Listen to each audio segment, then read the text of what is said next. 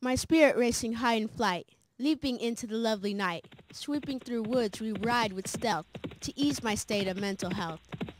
Bliss freedom of this blessed moment, racing to strike our opponent. And overthrow he the tyrant, who crushed my friends like small fire ants. Horrible hatred bared for he, that devil come across the sea. He conquered then killed those to free, and now comes time to pay the fee. Beside me my servant, ally, friend, rides with me to help defend. My Evan, my very best friend, who'd stick with me right through the end. Us riding in the moonlit light, the wind blowing away my fright. The joy of our plot to be free, then be at last just him and me. Rebels we ride to fiend's fine fort, he whom to me tries to court. He the pompous powerful swine, who thought he could entice with fine wine. That evil king I must be wed, unless of course he's soon found dead. With him my heart will never lie, unless ripped out after I die. Course we could run, ourselves only fend, but leave what I'm sworn to defend? No, for evil I shall not bend, or living I'd only pretend. To he, my friend, I flashed a smile. His reassurance took a while. He seemed really off today. Brooding's not usually his way. Yet his eyes seemed dark and pensive. Mine must be on the defensive. My wave dismissed all second thoughts, too frantic focus on my plot. We tie our horses to a tree, precaution in case we must flee. Forward I march with even stride. To them for now I'm still the bride. I approach with heart racing fast. Soon my chance to be free at last. 2 guards stand ready at the door, to kill if intruders implore. They, so unknowing of intent, allowed safe passage with heads bent. My head held high I strut with bliss. None could see anything amiss. And who'd be the first to meet me but my supposed man-to-be? My dearest, he claimed with a bow. Dylan, I replied with a scowl. He eyed me close and chose to say, you have been traveling all day. Your exhaustion is surely deep. I shall find a room for you to sleep.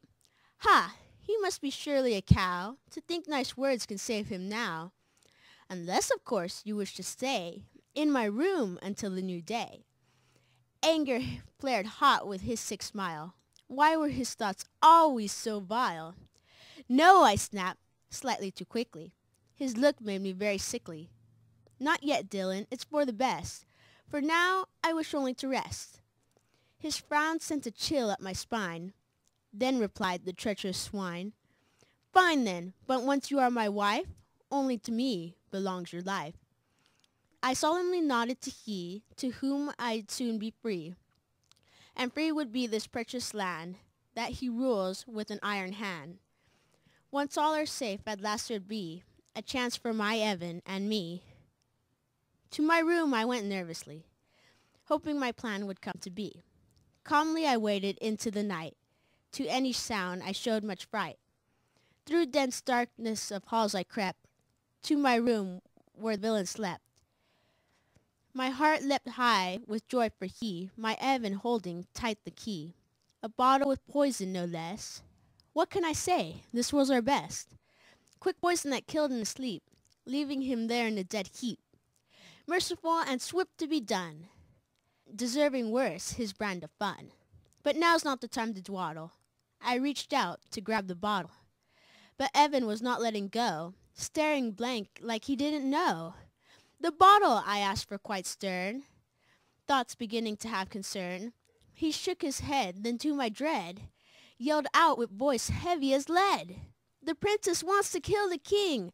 Come help before she starts leaving. With wide eyes I covered his mouth. In my horror I began to shout, you traitor, you insolent knave, you who I thought so kind and brave. Sorry, he said, tears down his eyes. Seriously, that's such a lie. Knees bent, I was ready to lunge, to kill him in a deadly plunge. I'd give him a reason to cry his heart out before he'd die. But 2 shoulders grabbed and restrained me, swung me around to detain me. My heart sank at his icy voice, wanted to run but had no choice.